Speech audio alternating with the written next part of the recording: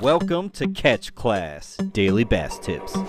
All right, so we're going to talk about casting a drop shot. So normally you just drop a drop shot, but you can cast it. I like to do it in shallow water, maybe even a little bit medium depth water, maybe even around grass. Do not fish this around rocks. I have learned that the hard way back in the early 2000s.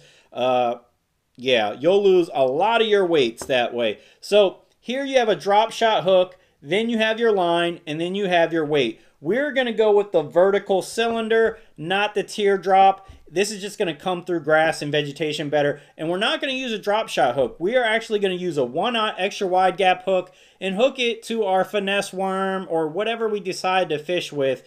And you just cast it out there and then just work it how you would a worm. But it is a nice little finesse technique.